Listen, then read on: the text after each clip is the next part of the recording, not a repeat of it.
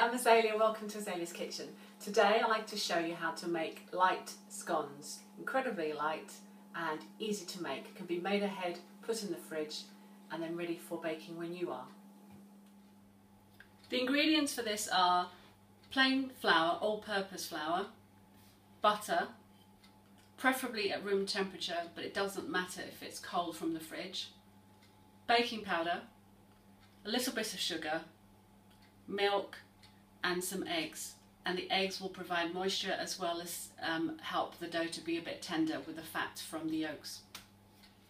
This recipe was given to me by a great pastry chef and a fantastic baker, a friend called Gregoire Michaud, and he showed me a way of making scones which I hadn't up until that point ever seen, and that is make the dough, leave it to rest in the fridge for hours if you want to, before baking.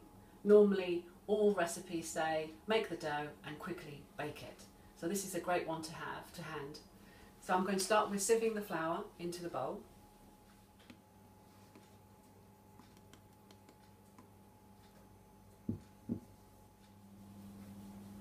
It doesn't seem as if you're doing very much when you're sieving the flour, but you're adding little air pockets as the flour is going down to hit the bowl, so it does help a little bit.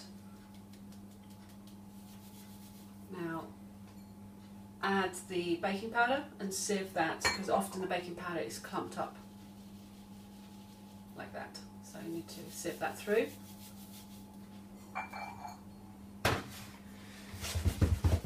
And now we're adding the fat, the butter, and if it's cold from the fridge, just slice it really thinly into little cubes, but thin cubes, and it will also, with the pressure of your fingertips, will actually start to rub into the flour and melt away. So don't worry if you've forgotten to take the butter out of the fridge, it will still be absolutely fine.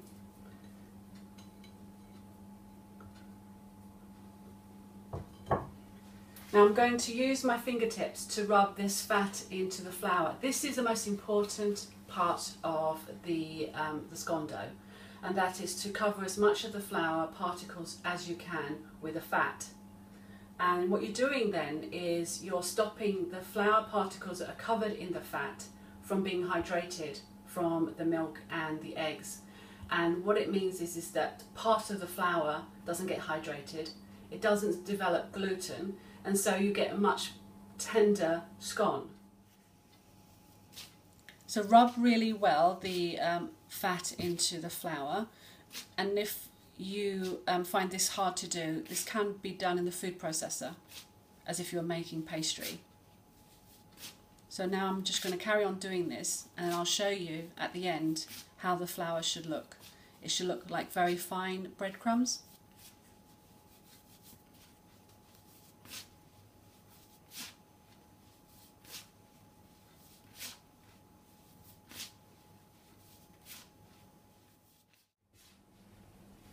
Now I've been rubbing the fat with the flour for about a minute and a half now, and I can feel it's about ready, and you'll feel it that it's ready because A, it's more crumb-like, and also it starts to clump up, and then you're thinking, okay, this is now ready to be adding the next ingredients. This is a time for me also to tell you that you should use plain flour, don't use bread flour. I've seen recipes for scones with bread flour, and all you're doing, apart from paying more money for flour, because bread flour tends to be more expensive than ordinary plain flour, is that you're adding flour which has a high gluten content. So you're in effect adding the glutinous that you really don't want in the scone. You want the scone to break apart cake-like, not bread-like. So ignore the bread flour recommendations and go for plain flour. Now have a look at this crumb texture and see how fine it is. You can see how it's fine breadcrumb-like in texture, and if you press it with your thumbs, it clumps up together like that, and that means that the butter has been distributed throughout the flour particles nicely. I'm going to add the sugar now, and it just needs pouring in, and with your fingertips is fine to stir it in. It's not a lot of sugar, so it's not sort of sweet as such, but it's a little bit sweetened. I haven't added any salt to this because the butter is already salted.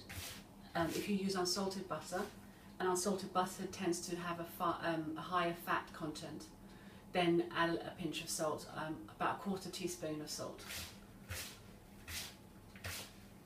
Okay, so the sugar's gone in. Now I'm going to add the eggs and the milk. So I've got the eggs whole here, and I'm just going to break them up a little bit first with a fork.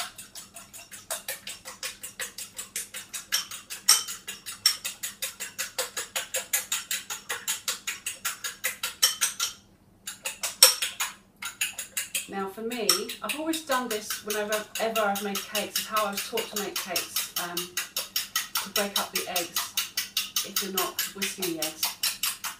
And they're ready by when you pull up, they don't clump, a great big clump of egg comes up. Okay, so when they're like this, it means that they've broken up enough in order to be distributed in the recipe nicely. So that's the egg. And the milk goes in. And using one hand, you just bring everything together. Bring the flour into the middle with the egg and the milk. And as you can see, I'm really squashing the flour and the milk and the egg together. And you can see I'm collecting all the dry bits of flour from the bottom, making sure they get covered in the moisture. And as I do that, it's forming a dough really easily, clumping together nicely.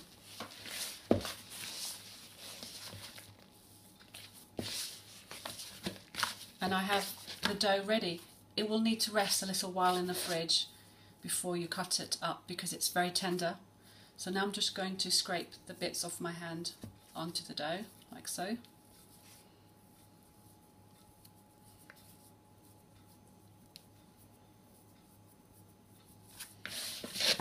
And here I have dough that I'm going to wrap up and put it in the fridge to rest. Now the reason that you have to rest the dough is because it's so tender that if you try to cut it out now, it wouldn't hold the shape very well. So it needs 30 minutes at least in the fridge to harden a little bit, for the butter to harden a little bit, and enabling you to cut it out nicely. And I'm just going to mention the baking powder. The reason that you can make this dough hours ahead, for example the night before for the morning's bake, or make it in the morning for the afternoon bake, is because it uses baking powder which is called double acting baking powder. In this country, in the UK, we buy baking powder, and pretty much all the time that I've ever bought baking powder, it will be double acting baking powder. This means that it has cream of tartar and bicarbonate of soda in the baking powder, and those two ingredients, they balance each other out, and they're really activated with heat, although there'll be some activation with a little bit of moisture, and you'll see the dough after resting will puff up a little bit, but most of the activation from these two ingredients will be done in the oven when it heats up. Now, I posted this recipe in my website a while back, and I have people from around the world occasionally complaining that the dough didn't work out very well. And when I asked questions about their baking powder, it turns out that they were using single acting baking powder. So they didn't have both ingredients, they only had the bicarbonate of soda, which means that the reaction was immediate, and by the time the dough went into the oven, it didn't really rise very much. So if you can't get double acting baking powder, and it should tell you on the actual ingredients, then use a mixture of, like this one, use a mixture of cream of tartar and bicarbonate of soda together.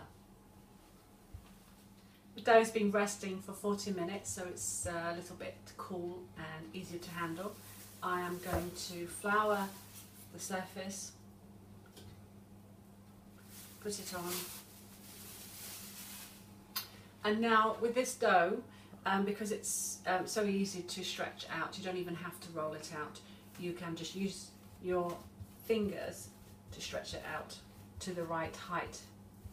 And the most important thing, apart from rubbing fat into the flour at the beginning for making scones, is measuring tape, because you don't roll it out very thinly. You have to have a certain thickness for a scone. Now, an inch is about right for me, which is roughly 2.5 centimetres. So do measure it out, because I have had the occasion of not measuring it out, forgetting that you're supposed to leave a thickness when rolling out the dough. And one time I rolled them out so thinly, they were like thick pastry. They were really, really shallow.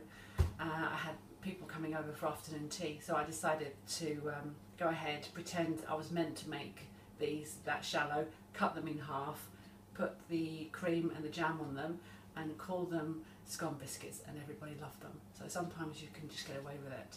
But if you're making nice deep scones, don't roll them out too thin. So here we are, and it's pretty much, I think, the thickness I want. I'm going to cut them out, and when you cut them, go straight down like that. And now you can remove them. And they should be that thick.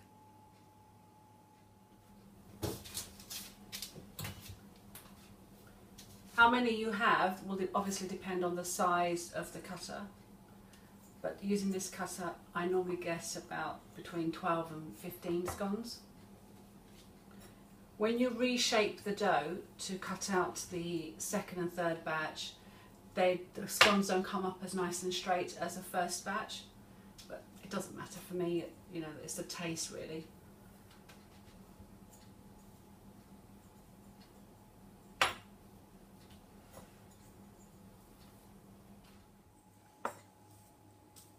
Now I'm going to rejoin the dough, form into a ball.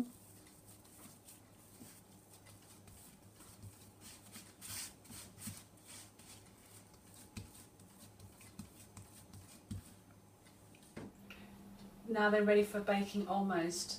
I have here egg yolk and a tablespoon of milk, which is the egg wash, so you mix it up together and brush the tops with it. And that gives a nice golden colour.